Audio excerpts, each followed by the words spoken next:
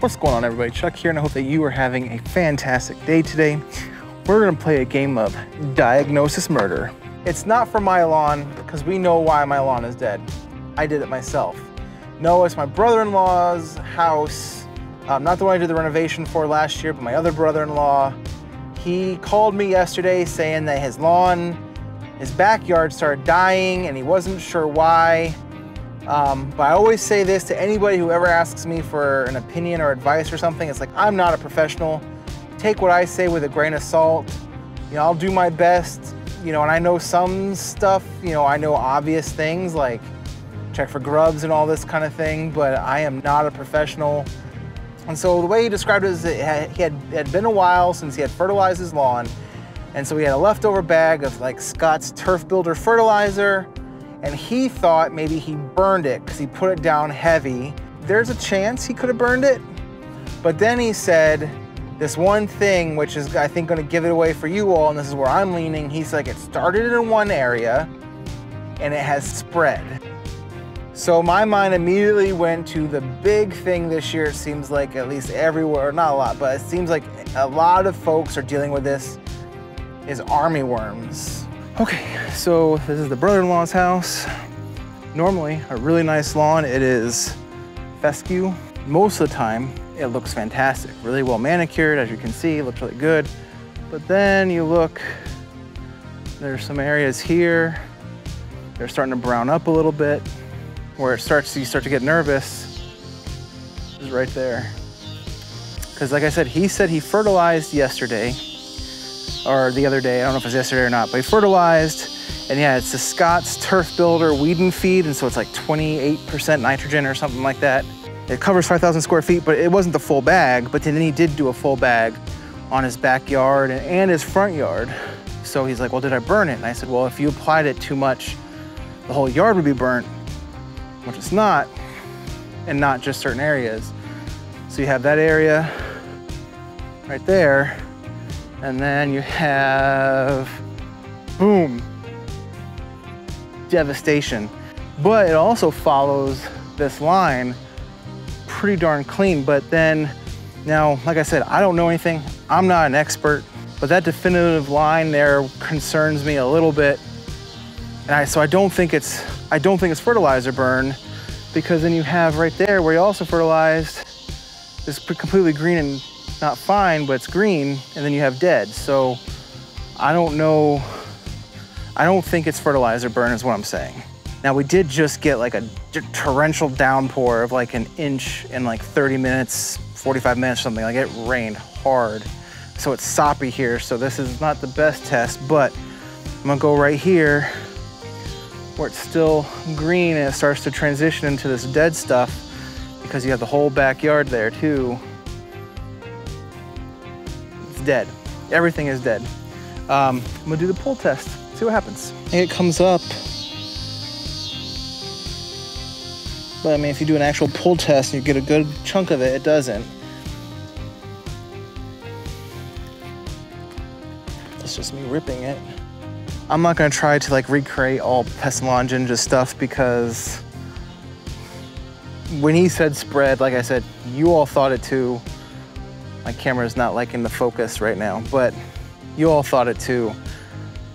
I'm gonna get down deep and see if I'm right.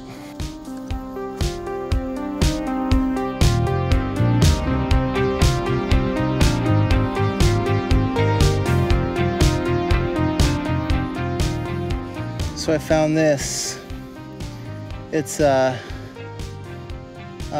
don't know exactly what it's called, to be honest. I don't know if it's sodwood, like a cocoon or whatever it is. Like I said, I don't know anything. I don't know. I feel stupid because I don't really quite know what it's called, but you can see it's moving. I don't know how well you can see that, but you can kind of see right here, bite marks.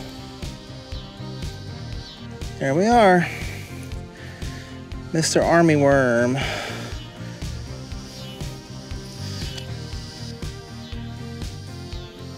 So just as I predicted, when he said spread, and I know armyworms, sod webworms, like those are everywhere these days, like right now. He even has more spots over there that I'm pretty sure, there's some right here too, that it could be this very same thing. Look at that, it's gone. Total backyard annihilation.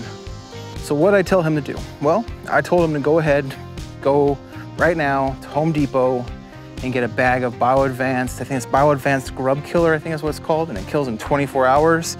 I said, don't get Grub X, because Grub X is a season-long control. You want something that's gonna kill now. So get the stuff that says 24 hours, Bio-Advanced, and you throw that stuff down at the curative rate of like, it's like 2.5 or 3 pounds per thousand. I don't quite remember what it is, but, and even on the bag, it says it treats sodwood worms and armyworms.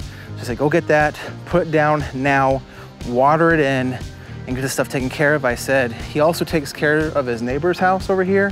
He does the aeration overseed every year and some fertilizer and stuff. And I said, go ahead.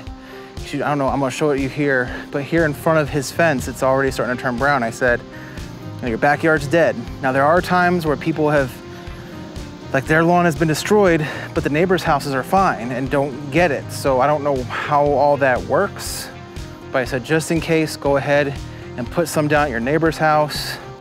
Get that stuff down now, water that in, and pray. I realized I never hit record on sort of the most important part of this video, and that's how do you know if you have an armyworm infestation? Well, the most telltale sign is, do you have a dead area of your lawn that is starting to spread? Armyworms move quick, so you need to find this out really swiftly to get ahead of the problem. He called, or he noticed, I think he said on Sunday afternoon, an area of his lawn that started to die. He thought it was fertilizer burn. And then by Tuesday afternoon, more than half of his backyard was dead. By this evening, when I went to the house and filmed this video, 100% of his backyard was gone, and they started to spread to the front lawn. So that's why I recommended that he go to Home Depot and get that bag of Bio-Advanced 24-hour Grub Killer Plus. Yes, there are more professional chemicals that you could put down on the lawn, but in a situation like this where you have an active infestation of your lawn and you don't already have those more professional products on hand, going to the big box store, grabbing a bag of something and putting it down your lawn then is sometimes the best option. Now, if you do notice these dead areas that are starting to spread, the best thing to do is actually get down to the soil and see for yourself. Don't just buy products and hope that it cures the problem, because that's not the right way to do it. Get down to the soil, move some grass blades around, because armyworms sit at the surface of the soil. They're not like grubs that go underneath the soil and eat the roots. Armyworms eat the actual grass blades themselves. And sometimes, like I saw in his backyard, you can actually see some on the grass blades actively eating. A lot of times you'll just see them laying curled up on the soil just below the canopy. But if you see those, you obviously have armyworms. The next sign that he noticed when he was mowing either on Saturday or Sunday is moths. If you're mowing and moths are just coming out of your grass, you have some sort of insect problem, more than likely armyworms. I'm glad I figured it out. That's a good thing to always test. Don't just assume like he thought, I just burned my lawn. I said, that doesn't sound right. We did a pull test. We got down, got our hands dirty. My camera's dirty now to figure out in the mud and figure out what's going on. We found the worms.